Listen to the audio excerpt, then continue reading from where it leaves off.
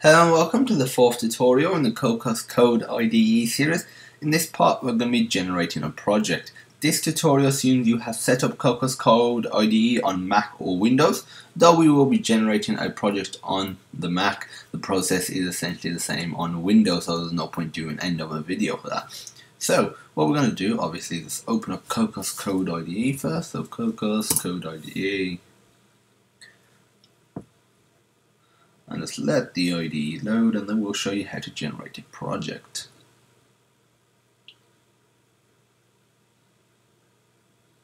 Okay, so first of all, let's show you how to generate a JavaScript project first. This assumes you have done the Cocos 2D JS JavaScript project as we showed in the past couple of tutorials.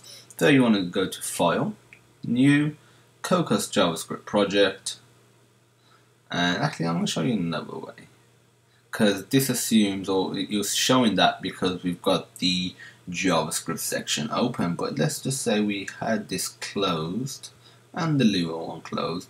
So what you would do is File, New, Project, then you would just go to Cocos Project, go into Cocos JavaScript Project.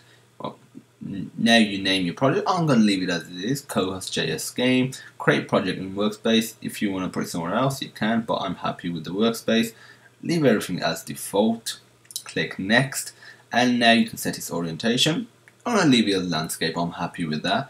And now you can just set the title, and then for the desktop you can set the basically the resolution that we're running like on the Mac. And then you can add native code, which is really cool. So for Android, package name, and for iOS, bundle identifier. So I'm going to change this. I'm going to put com.sonar.systems.cocos JS game, and I just want the same thing for the iOS bundle identifier. This is really cool. These little things, instead of having to do a little bit in terminal, then go into, let's say, an Android manifest file or into Xcode, you can just do it in the one IDE, and it's really simple. So now let's click finish. It's just going to create our Cocos project.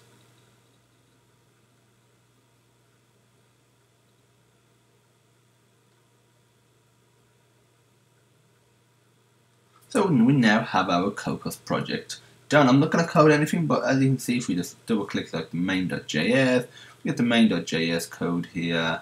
Obviously we can go into res with the resolution files, close this, and we also have obviously the code as well. And another really cool thing, something like a project.json, which isn't automatically picked up by all text editors, it'll pick that up as well, which is, I mean, really, really cool. So now that's done, it's that simple, no terminal or command prompt needed. It's just hassle-free to use a graphical user interface.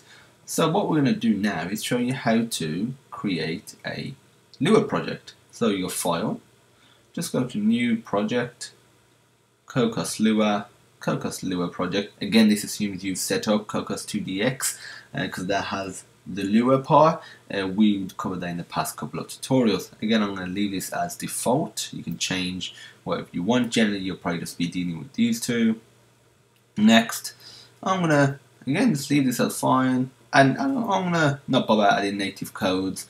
But again, if you are publishing to an app store, you will want to set these to, well, your game-specific package name and bundle identifier. So we can just click finish now. So now we have our project done. We have our resources folder, we have our source folder. So if we go to gamescene.lua, we got all the Lua code right here. We go to main.lua, we got obviously more Lua code as well. So yeah, it is that simple to generate a Lua project as well. There's no terminal command prompt needed. It's hassle free. It's got a really cool graphical user interface that's easy to use. So generating projects are ridiculously easy. Probably couldn't be any easier unless you had somebody do it for you. The next tutorial will cover running your project for Mac desktop. If you have any questions, feel free to message us at support@sonarsystems.co.uk. The email will be in the description. You can comment on this video, just directly message us via YouTube. And as usual, thank you for watching, and I hope you have a great day.